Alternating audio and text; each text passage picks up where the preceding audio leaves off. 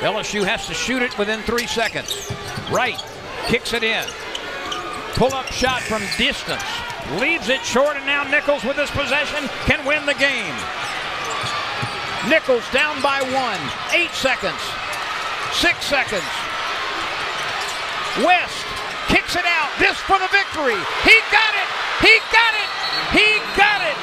Jalen White has virtually won the game for the Nicholls Colonels. There's less than a second to go.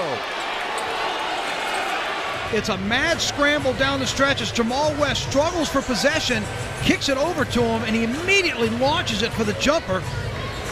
You see, as soon as it gets into his hands, Jordan Wright just a little late to get over there defensively, and the Colonels bench going crazy when they just do the baseball curl pass. Will Baker has come back into the game. Here's the hurl downfield to Baker. The 7-footer's got it. Fades, fires. Oh, comes up short.